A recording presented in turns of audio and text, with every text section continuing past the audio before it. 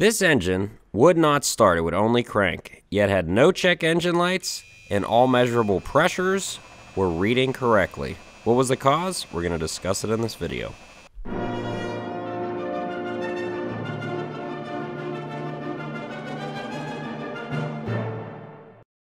Hey guys, Josh with the Adept Ape channel. In this video, we're going to be discussing a topic that surprisingly I haven't made a video on yet. And if you haven't figured out by the title, I'm going to be talking about timing and speed sensors. Now, I won't be making a video in the future about oil pressure sensors or coolant temp sensors or atmospheric pressure sensors by themselves, but I feel that timing and speed sensors can give you a lot of weird complaints or problems, and a lot of people miss them. That's why I wanted to get into this video. Now, what are these types of problems I could be talking about? Well, bad timing sensors or a bad timing sensor could cause your engine to not start at certain temperatures or give you an intermittent miss, low power. Maybe your engine will start and run, but will not restart when it's hot or won't start when it's cold, or tons of problems. And a lot of the times they won't give you a check engine light. So I want to talk about the timing sensors, what they do in the engine, how they operate, and how to test them, all right? So first thing we're going to discuss real quickly is, why does the engine need timing sensors? Well, an electronic engine, since it's not firing based off of a mechanical pump, needs to let the ECM know what the engine RPM is, as well as where each cylinder is as far as TDC, top dead center, bottom dead center, where it is in its stroke, basically. And on the older engines, they would use just the pump. The pump would be timed to the crankshaft, and there was really no electronic timing. But on an ECM, or electronic control module controlled engine, it needs to know precise timing to deliver fuel, and it needs to know the engine RPM. So that's the need for timing sensors. Getting back to this engine, it started and ran, came in the shop, but after shutting it off, it would not restart. And the reason ended up being the timing sensor, of course. That's why I included it in this video. And we're going to be showing you here how I figured that out. So we had checked everything. Fuel pressure, HUE pressure, no check engine lights. It was seeing an RPM signal but wouldn't start. Now the timing sensors on this 3126 cat are not easy to get to. They're behind the air compressor. And depending on what engine, here we have a C15. You can see this is the cam gear timing sensor. There's an inside view of it with the cam gear removed. We also have a picture of a different engine. We have a C12 here. This is the crank position sensor on the bottom. You will see next is a C15 crank position sensor. You can see it there in the front structure. And this was the wiring going to the timing sensor on the engine that I couldn't start, the 3126. Now, I'd seen that the wires here were bare. And this was after I'd checked a lot of other things. The customer also thought it was a HUE pump because they had replaced the HUE pump driver and that would fix it for a little bit.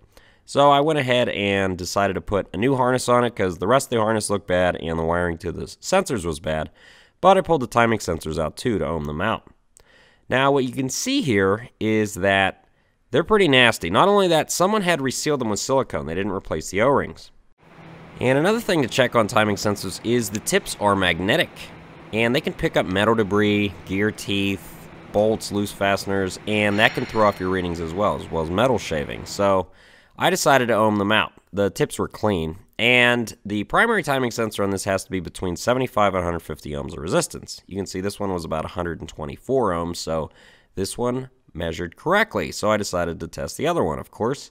And this one's supposed to be between 600 and 1800. Now you can see that it is too low. It's less than 600. But the sensor is not reading statically. Now, it not reading statically by itself and the ohms being too low, either of those would cause it to need to be replaced. So change them out and try to start the engine. Fired up the first time. So we had fixed this problem here. So this was what I found on this particular engine, but we're going to discuss some other problems this can give you.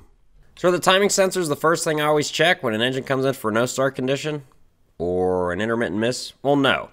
It's actually not.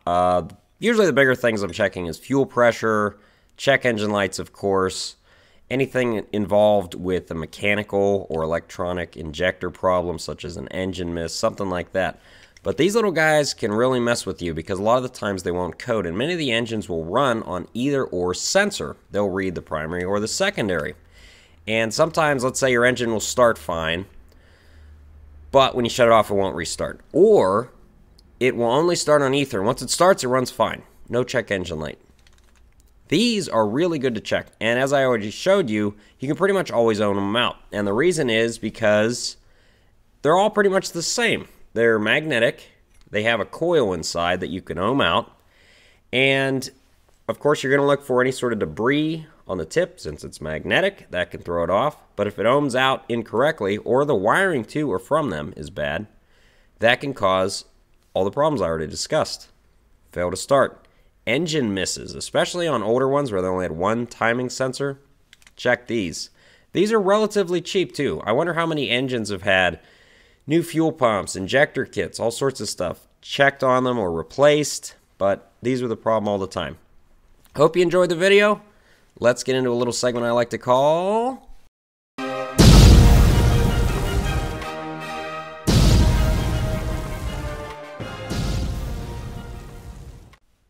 So what we're looking at here is the bottom side of a 3126, and it's pressurized, the cooling system is, and you can see that coolant's actually coming out between the block and where the cylinder is. Now, if you know about 3126s, they don't have liners. This is the first I've ever seen this, that the actual press and insert on this cylinder was leaking, so this block's going to have to be machined to be repaired. You want some more destruction? Well, here we have a exhaust manifold that is cracked. It's obviously cracked. I noticed it right when I opened the hood. You can see the crack right there, and you can see the carbonate spraying onto the exhaust stud there. This has probably been cracked for a little while, but people tend to not fix things when they see them. And there's a small crack here on the flange.